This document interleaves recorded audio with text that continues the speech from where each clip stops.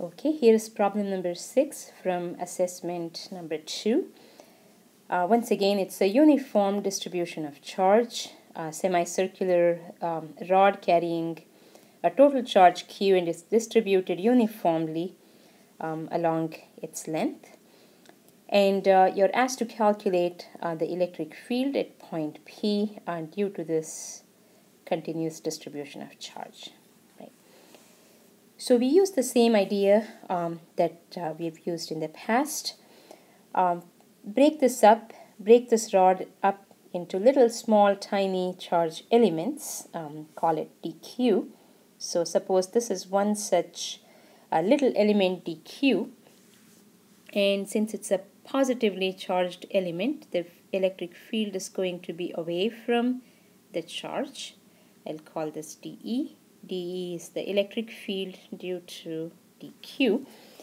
And if I figure out the electric field due to each of these little dq's, I see that the electric field due to a dq over here is going to point to the right, and the electric field due to a little dq here is going to point away from it. So we are going to have vectors in different directions as you consider different elements dq. So if you vectorially add them all up, you get the net electric field E to be the integral of all these vectors dE. But since the electric field dE is a vector, and since it's different from different elements, it's easier to look at the components separately. So you see that dE has got an x component and a y component, right? So this is its dEx, and it has a y component, dEy.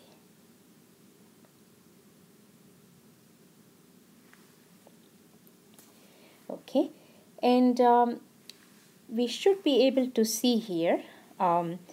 Maybe I'll draw another diagram here. If this is your semicircular rod, right, and the point P is here at the center. Depending on where you pick your dq, since this is all positively charged rod, right, the dq here will give you an electric field in this direction. That's the dE due to dq. But if I picked another dq here, right, that would give me an electric field away from that charge along that line. That's the dE. And a dq over here will give me an electric field in this direction. That's the dE. So you see, it's easy to see that each of these dq's are going to give me a whole bunch of vectors that are distributed along. If I take a dq here, that's going to give me a dE here. And when I add these up vectorially, add up all these vectors, it's clear that there will be no y component, because pick any dq over here, there is an electric field here, and it will have a y component that's going to exactly cancel the y component of this vector here, you see. So from the symmetry of the problem, and since it's uniformly distributed, we can just use symmetry arguments to say that the net electric field in the y direction is going to be 0, and I'll end up adding up all the x components of each of these vectors to give me a net electric field in the x direction, you see. So what this really means is, I'll have to do two integrations. I have to say that the x component is the integral of dEx, and the y component is the integral of dEy.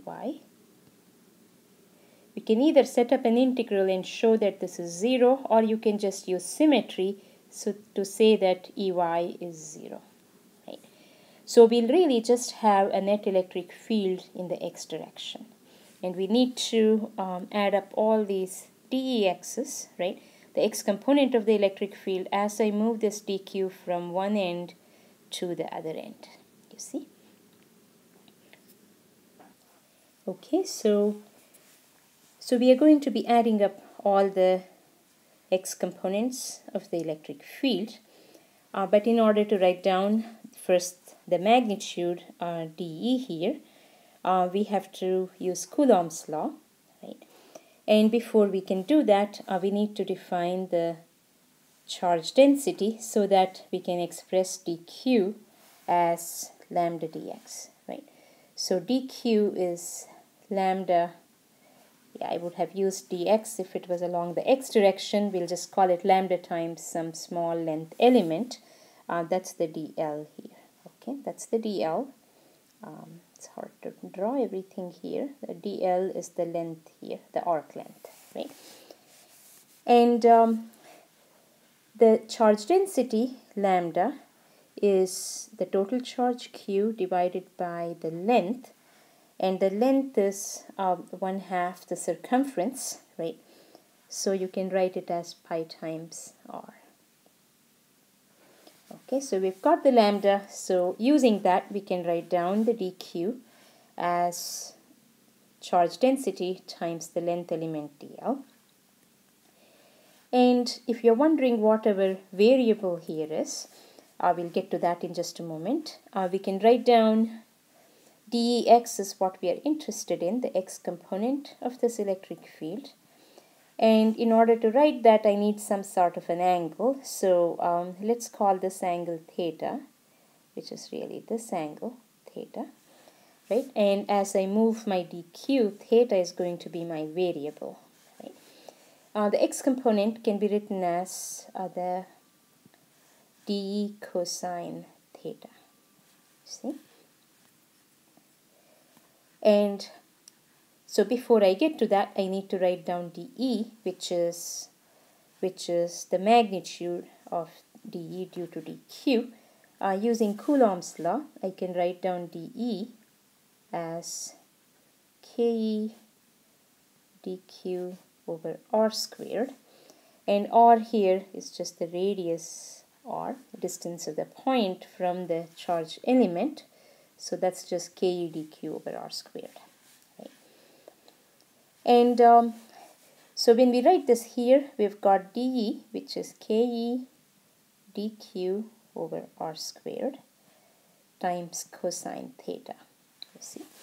And we'll soon be integrating this to get the total electric field in the x direction. But there is a dq which needs to be converted to the variable theta. And if you look here, dq is lambda dl, right? dl is the arc length here.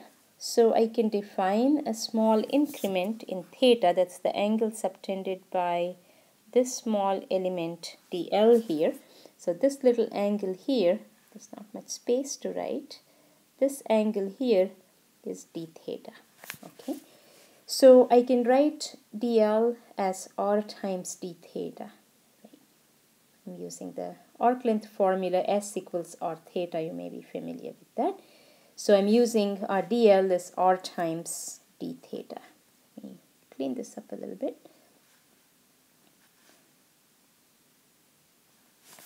Okay, so substituting all that in here, I can get my dEx to be ke, Coulomb constant, dq is lambda times r d theta divided by r squared times cosine theta. Okay, so that's the contribution from dE in the x direction, right? If I want the total electric field, Ex, I need to integrate it over the whole thing. So it's integral dEx, and that's integral of all this. I guess I can go ahead and cancel one of the r's. Well, I need to still substitute for lambda, don't I? Lambda is q divided by pi r. So if I take all of this and substitute for lambda from here, right? And I'll write that all here. So that's ke Lambda is q divided by pi r times r d theta divided by r squared times cosine theta. Okay, so something cancels. I guess one of the r's cancels. And what are my limits here? Theta will go from one end to the other. This point here will correspond to theta equals 0. The point here will be theta equals pi over 2. And down here, theta is negative pi over 2. So as I move from here to here, I can show that, I can say that the limits are from negative pi over 2. It's negative pi over 2 to positive pi over 2. Okay, so we had written down the x component of the electric field given by this. And we see that all this is constant, so I can pull that whole thing outside of the integral, right? So I'll be left with a simple integral of cosine theta d theta. So if I do that, I end up getting ke q over pi r squared. Integral of cosine is sine, right? Sine theta, and that's to be evaluated between negative pi over 2 to positive pi over 2. So it's sine pi over 2 minus of minus, well, sine pi over 2 minus sine of minus pi over 2, which is minus sine pi over 2. So this whole thing ends up being, when you calculate it, this is equal to 1 minus of minus 1, so that is 2, right? So that gives you 2. So the x component of the electric field can be written as 2ke q divided by pi r squared. Okay. Or if you substitute all the numbers that are given to us, it ends up being 2 times 8.99 times 10 to the 9 Newton meter squared per coulomb squared times the total Q, which was given to be 3 microcoulombs. 3 microcoulombs divided by pi times r squared, and the radius was given to be 5 centimeters, so it's 0.05 meters squared. Okay, so if you calculate this, the electric field comes out to be 6.87 times 10 to the 6 newtons per coulomb. Okay. So to sum it up, we have a uniformly charged semicircular rod. We are looking for the electric field at this point P. And we see that there is no y component because of the symmetry of the problem.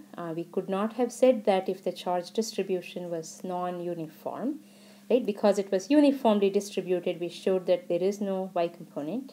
However, all the x components add up together to give us a net x component given by this.